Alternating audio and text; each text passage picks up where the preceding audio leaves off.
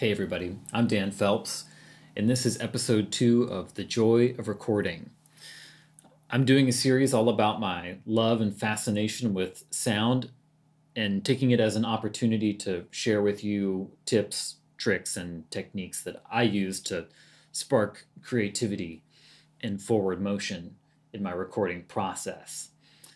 You just heard a texture that I created in the last episode of this series, where I took a very small loop and turned it into a really expansive and evolving ambient pad by using various effects. If you missed that one, go back and watch it and then join me here. In this episode, I'm going to talk about and show you how I create evocative rhythm textures as a foil for improvising and writing. It's super productive for me to kind of start with an atmosphere or a mood, or even you could think of it as sort of a landscape, a setting that the story of the music is going to take place in. And really, from the very beginning of creating something, I'm asking myself, what is the mood? What is the atmosphere of this piece? That matters to me so much at the beginning. And I try to keep a really big picture approach to everything that I'm doing, because it's important to keep the creative process rolling. So here at the beginning, as you're creating your sort of first couple of layers, ambient pads, textures, and rhythm, don't get too bogged down in the details, because you don't want to slow down the creative process. You can get more and more detail-oriented towards the end, where you're refining things. But here at the beginning, it's like finger painting or putting big globs of oil paint on the canvas. You're just moving stuff around and trying to get to a mood as quickly as possible. I'm usually attaching something kind of visual to this process. So I'm going to listen to this again and hear off the cuff, tell you what I hear when I hear this ambient pad.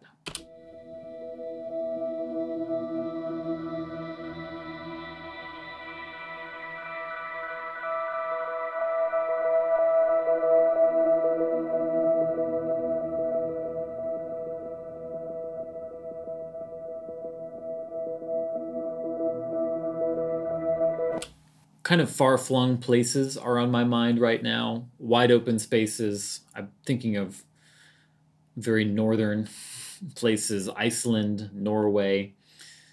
That kind of landscape where you have vast open fields and craggy cliffs in the ocean and kind of a sense of an expanse. And there's something about the sound of this pad that makes me think of that wide open space and the wind moving the grass and like a chill in the air. This is how I process sound and music.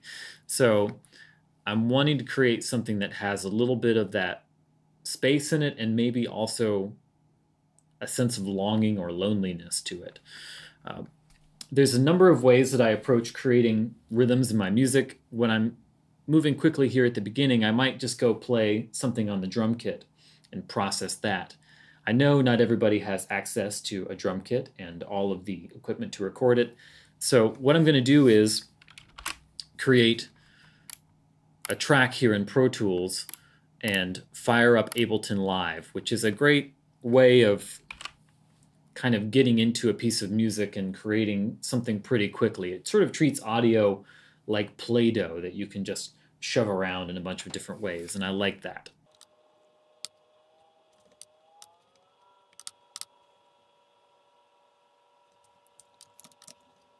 So I've got Ableton Live open, and I'm going to just start going through some loops. I have a couple of different loop libraries on my computer. One of them is the Joey Waronker loop library from Looploft. I have 3 different loop libraries from him, and there's a ton of really interesting textures in here. I'm just going to kind of look for something that sparks my inspiration and see if I can start shoving it around in a way and processing it in a way that makes it more evocative and textural and interesting and inspiring to play over.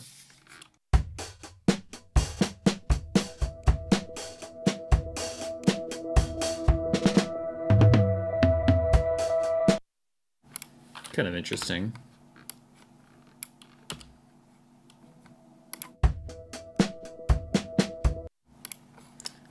think I'm going to slow down the tempo from here. I'm feeling it a little slower in my body, so I don't know. I'm going to try 80 BPM.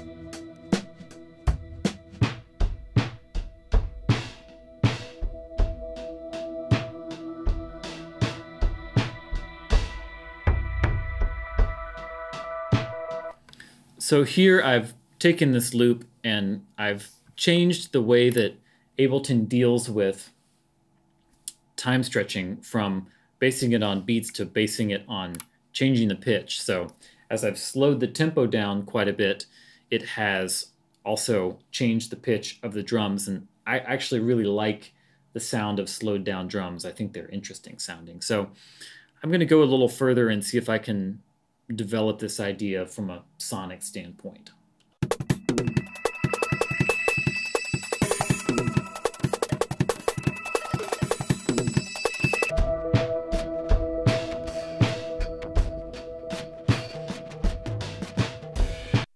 I've just grabbed another loop from the same library and laid it in there, and I really like the contrast between those two sounds.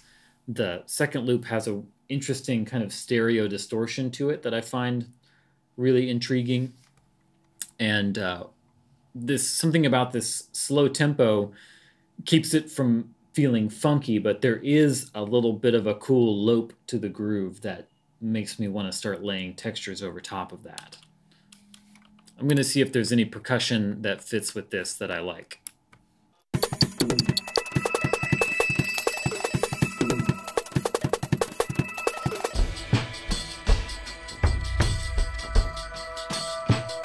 So I've created 3 different loops. I'm bringing those in on separate tracks into Pro Tools so that I can record each stereo loop individually, which will give me options later for rearranging the song by muting certain parts of the groove. And I'm running each of those tracks through a plugin on their way to being recorded into Pro Tools. So the first track, I have some really dark compression going on that sounds something like this.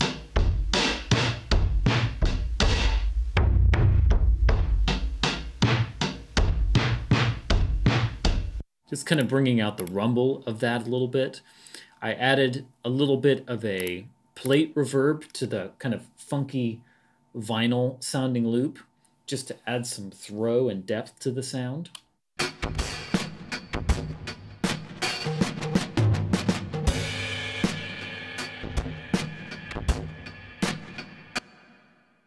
Just to kind of push the sound a little further back into the sound stage.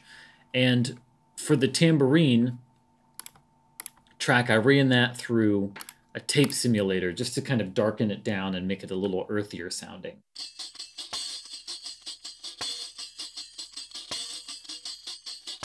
Here's my whole loop texture situation.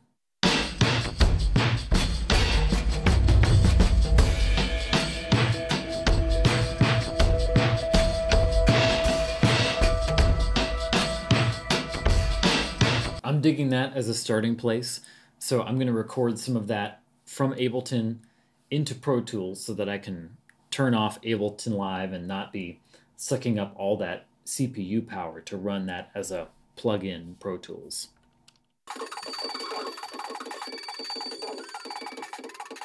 So one thing I noticed, and this often happens to me, is kind of in the heat of throwing a bunch of things together in Ableton, I'll create some kind of fairly dense and complicated rhythm and then realize once I've captured it in Pro Tools, I kind of want to strip it back to something more elemental to begin with.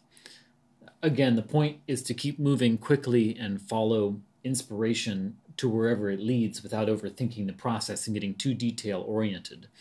But here, when I begin to improvise over this with the first sort of chordal and melodic ideas, I want to have something more basic. So I'm going to go back to that low loop now that I've captured it in Pro Tools and see if I can process it in a way that sort of harkens to that expansive, lonely feeling that I had in mind, knowing that I have these other loops kind of in my back pocket and I can add them to the arrangement as I go.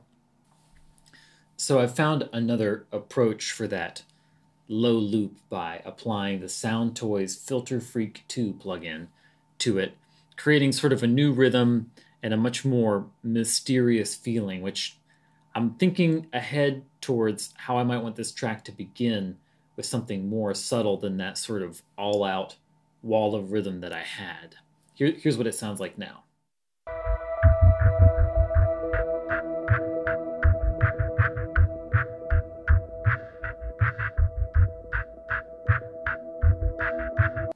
The good thing about this is it will leave a lot of room for whatever I'm going to come and improvise over top, and I still have my other layers of rhythm that I can add in as I feel the arrangement needs to progress. I'm going to try one more thing.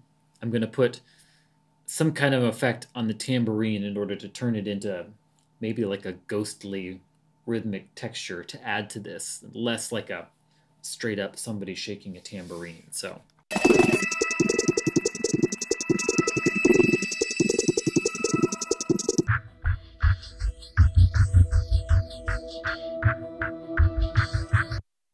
I kind of dig that. It plays off of the rhythm of the other loop kind of interestingly.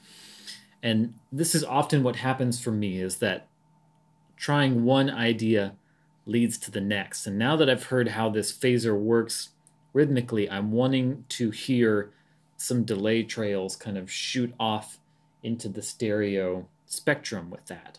So I'm going to see if I can create that real quick.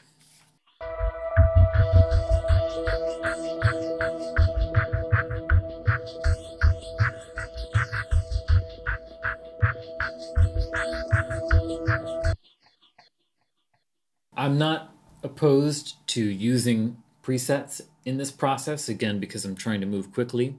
I've just found something called Warm Crispy Tape in the Sound Toys Echo Boy plugin, and it was pretty darn close to what I was looking for. With something like this, what I wanted to hear is getting the delay to sort of echo the sweep of the phaser and kind of trigger a kind of counter rhythm to what's going on, filling in that little space with something as though you're hearing the delays of the tambourine just sort of trickle off into the distance. So my new beginning loop here, about 5 or 6 steps of iteration down in the process, is this.